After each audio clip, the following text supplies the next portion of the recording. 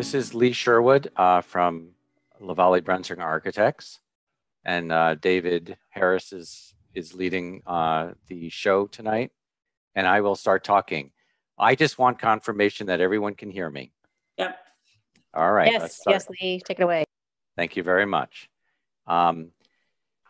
Really, this is the start of doing community forums online, and we have already met a couple of times in person where we talked about enrollment, and we talked a little bit about all of the important things that were key to project success. Tonight, we're going to talk about two things. Next slide, please. We're going to talk about our site evaluation process and the process that we've gone through to try to limit sites in the town of Swampscott. And then after that, we're going to talk about traffic, which we all know is near and dear to everyone's heart in Swampscott.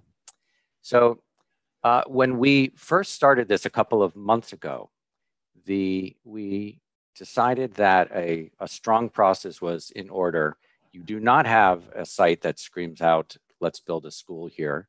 And we all know that Swampscott is a small geographic community with a lot of wetlands, a lot of ledge, and very little land that is left to build on. So our process has been thus. One, the first thing we did was discuss, and we discussed with SBC members and other people in town to come up with what we all thought was a good list of different sites. Next. The next part of the project was to investigate. Now, we are architects, but we have employed traffic consultants, geotechnical, civil, environmental consultants. Oftentimes, we don't use all of these consultants, but in this particular project, we've used everyone. And so we really spent a lot of time looking at various sites. Next. Then we analyzed, and it is our task to be as objective as possible. We know that there are many people in town who have grown up here, who understand Swampscott and many of the sites, who know a lot about a lot of these places. But it was our task to look at everything with fresh eyes and to understand them with all of these different facts and the analysis at hand. And lastly, our job is to review them with you. We take this very seriously because this is a community effort. So what we're starting to do today is start the review process to show you some of our findings and to move on from there. Next. So the very first thing we did was to throw a wide net on all of Swampscott to understand where all of your town-owned properties were.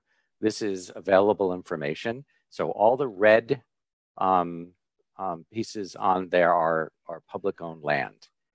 Now that's a lot of different places, and our job then was to start to limit and to figure out which of these are actually usable and which are not, because as you know, there's probably not that many that are usable in town.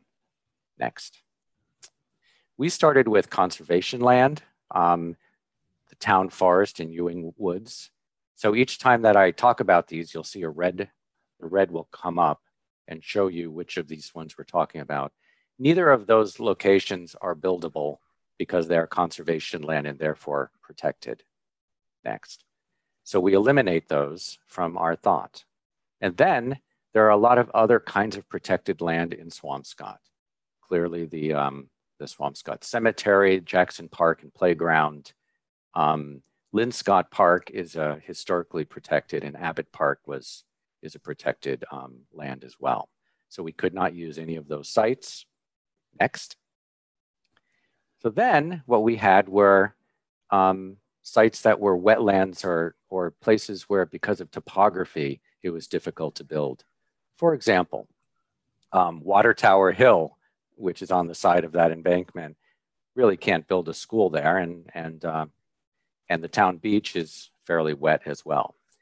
Forest Ave right in front of the middle school is all wetland and also cannot be built upon.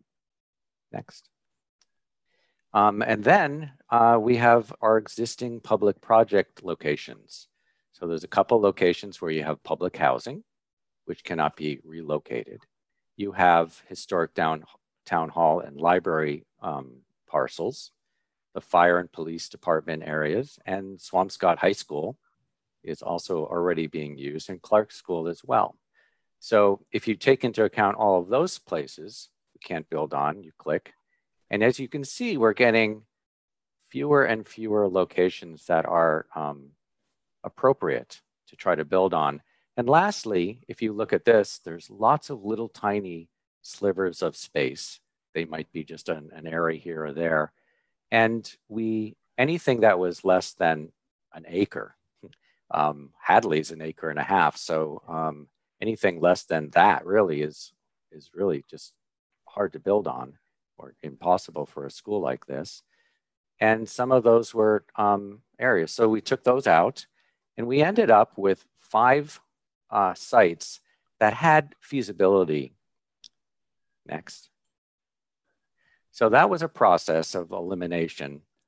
And then the reason we did that is because we really wanted to have a laser focus for our consultants and ourselves to focus in and really analyze these different places. We know, after looking at all these, that none of these are perfect sites. We know that the DPW site already has a DPW on it and a cliff in the middle, but what if we could build a school there? We know that the middle school site already has a middle school, but has land in the back. So we were going to look at that. We know that Stanley has some space, and we know that Hadley, although small, has a school on it already. And lastly, we know that Phillips Park is a site that is possible to build on, but I just want to say that next week, today we're really going to focus on traffic, but next week we're going to have a really in-depth study of all of these 5 sites with analysis of all of our different engineers combined so that we can really understand the pros and cons of all of them. Every single one of them has some kinds of issues, and there may be a couple sites here that in the end we really kind of discovered were not very good options. Okay, so we'll have to wait till next week to learn all of that.